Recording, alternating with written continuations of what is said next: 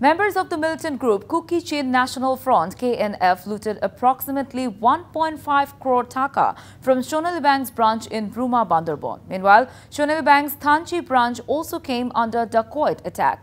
The incident occurred during Tarawih prayers, and the robbers looted 14 weapons from the Ansar members guarding the bank and abducted the bank manager, Nizamuddin, from the mosque of the bank premises. An eyewitness said that at 8 p.m. on Tuesday, a group of KNF men on motorcycles arrived in the Hati Matha Paras area of the Upazila. One group went to the bank, while another group split off and went to the mosque and Upazila's officers' quarters.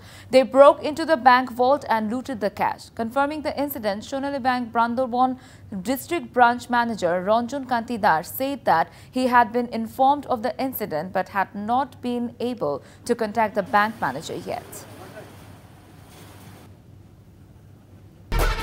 1-2-3 ঢাকায় জমি জিতে নিন 100% cashback সহ 20 কোটি টাকার পুরস্কার।